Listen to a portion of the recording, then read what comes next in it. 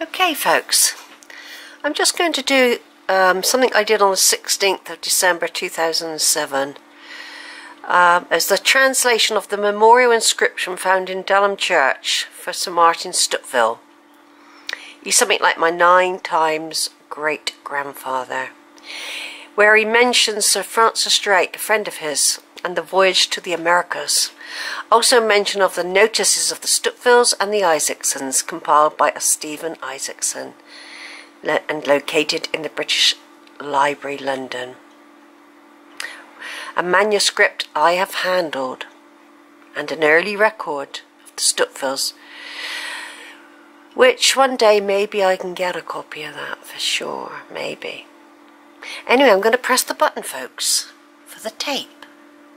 Once again, I haven't heard it probably for 10 years myself. Off we go. Right, it's going on towards Christmas now in 2007. I'm just going to mention a little bit about Sir Martin Stuteville, son of Thomas Stuteville and Anne Whitmore, who died in 1631 at the Lord of the Manor of Dalham in Suffolk. Anyway, concerning Sir Martin Stuteville, apparently, it's not apparently, I've actually seen his elaborate tomb, which exists within inside the church of Dalham Church, with the Cromwellian type helmet hanging outside. I visited it in 2006 and was, and I didn't expect to find it there. That was the interesting thing. Anyway, there was a Latin inscription which is shown in one of the photographs I've taken, and it's over the tomb. And so here's a type of translation which was done by a Muriel and Osborne Foster when they visited it in the 1920s. The Fosters are actually related to the Stutevilles as well.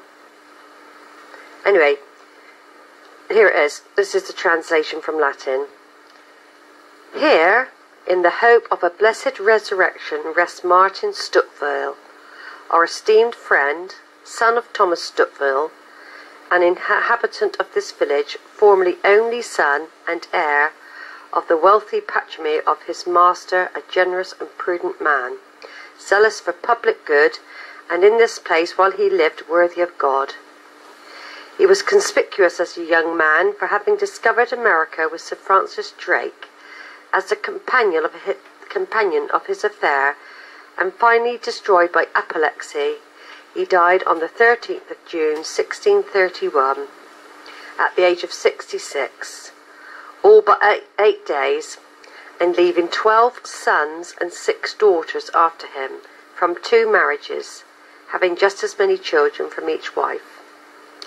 And of course, as stated, Francis Drake didn't discover America, but that doesn't rule out the fact that Sir Martin had sailed with him on other voyages. So that's a little bit about Sir Martin Stuteville. And I think there's lots of documentation about him in various magazines and articles and things.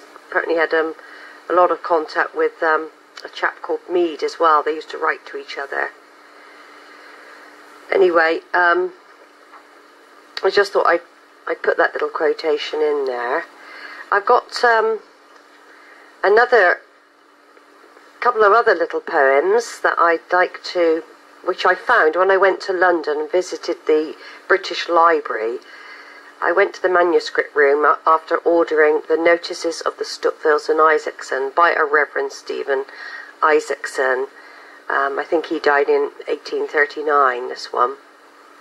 And he dedicated this book, which was, it's about the Stutevilles and the Isaacsons anyway. It was bequeathed by Rev Stephen Isaacson. It was a 7 times 7 inch square book, maroon in colour with gold braiding. About 138 pages in length. Apparently, at the back of the book, I noticed a seal, Excelsius something or other. It was a curious leaden seal which was found near the rectory of Lydgate, Suffolk, in the possession of Thomas Isaacson. It says the legend Gloria in Excelsis written on it.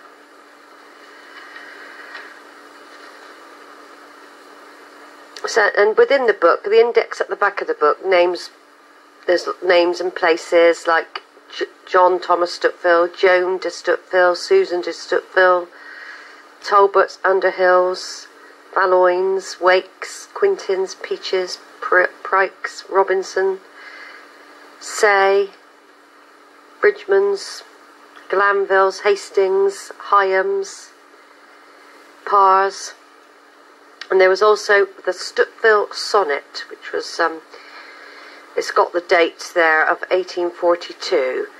It was quite faded, so I think there was some unclear bits in it.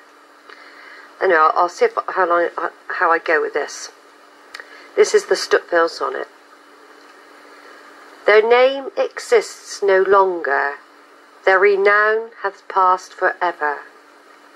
The rude will age down jests in their fallen greatness, not a stone remains of path and mansion, once their own. Yet they were proud and great in day of yore. Then there's two unclear sentences after that.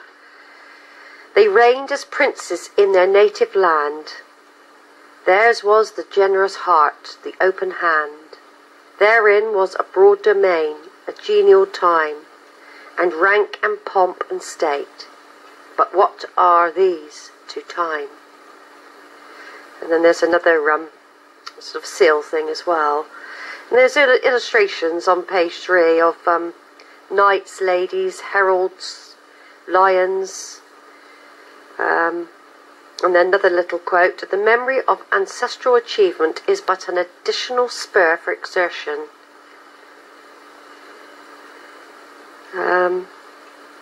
And extracts from the book, page 4. Dugdale's baronage mentions how Robert Stuteville was imprisoned perpetually for siding with Robert Curthose against Henry I, his land given to the Mowbrays. There were battles of the Standard in Henry II's time, with the Stutevilles fought and won. The land was given back to them. They were also, Robert II Stuteville founded 2 monasteries. And some sort of small family trees emerge, but I'm going to have to go back and get hold of the book again. So I didn't really have time that particular time to go through it thoroughly. But there were some rough pedigree drawings of lineages, but the Suffolk connection is still rather bitty at the moment, though I am trying to piece it together. From beyond Thomas Stuteville 1400 of Dalham, going back in time, there's like 100, say 200 years, which is unclear at the moment, which I'm trying to put right. So I'm not putting some things that I've got about the Stutevilles on my tree until I've sorted that out. There's some confusion that I've got at the moment, so that will hopefully resolve itself. Although I know some people on their trees have put in things, I've decided to wait for now until I can find out a little bit more about that 100 years, 13th century or 14th, one of those, to discover who the father and grandfather is of the Dalmain Thomas in 1400. I've got loads of information about the Stutevilles actually. I've digging around different historical documents and that. There's lots of things about wills and land and disputes, and loads of history has been chronicled to do with the Stutevilles in Yorkshire, and I'm becoming quite familiar with some of the names that are going around now.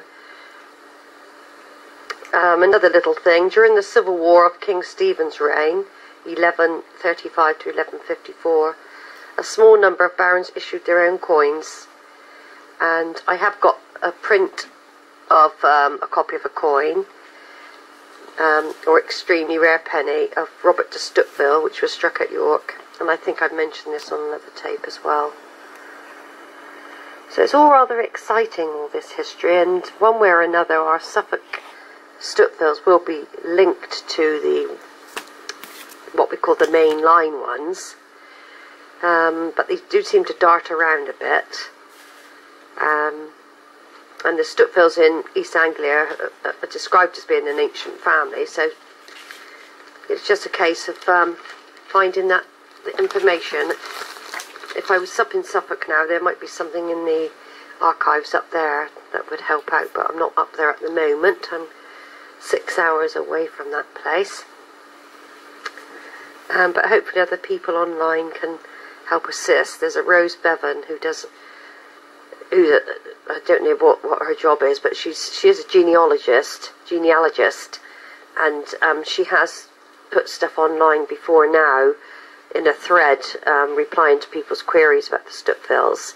So I've actually emailed her, and I'm just waiting to see if she has got any sort of hints. I mean, I know before Dalham that they were at a place called Debenham or Debenham, and I've got bits of information about that. And Butley Abbey is another place I've got bits of information about, snippets of things. But I would have thought, since that they were such a well-known family, that it should be quite straightforward to detect the rest of the tree, really, and link it all up.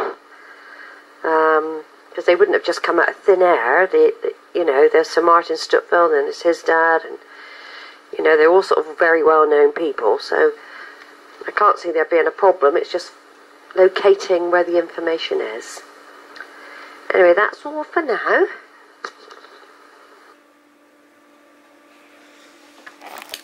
Right, folks, that's it. Another tape, another audio saved to memory card at the moment. And there's loads left. Like I said, I've got a lot of them already saved on disc.